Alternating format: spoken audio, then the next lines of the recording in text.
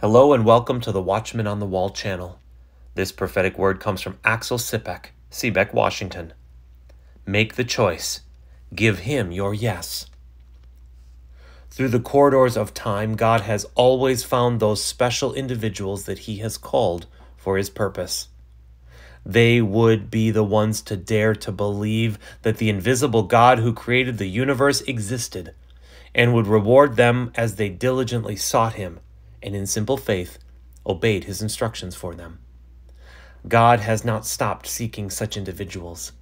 The eyes of the Lord are always searching for those that would respond to his call to participate in the mysteries of God and to expand his kingdom on earth through their obedience.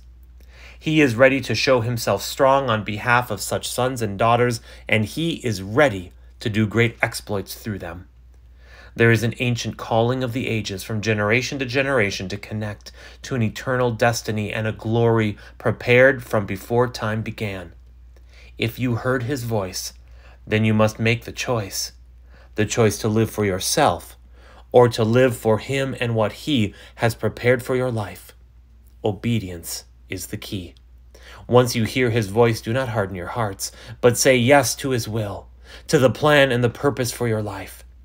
And as you do this, you will see God do such incredible things in your life that will absolutely amaze you. Let's pray. Heavenly Father, Lord, we surrender to that still small voice. As an act of obedience, God, we say yes. Yes to the plan and the purpose for my life, for my friend's life. God, we thank you for the incredible things that you will do through our lives. We don't say yes for that, but we say, yes, God, that you, by the power of the Holy Spirit, will show up and show out, that your kingdom will come on earth as it is in heaven. And we thank you, God, that we have a part to play. Lord, we want to be such individuals that believe you exist and believe that you reward us as we diligently seek you. Help us, God. Help us to obey your instructions for us. In Jesus' mighty name, amen.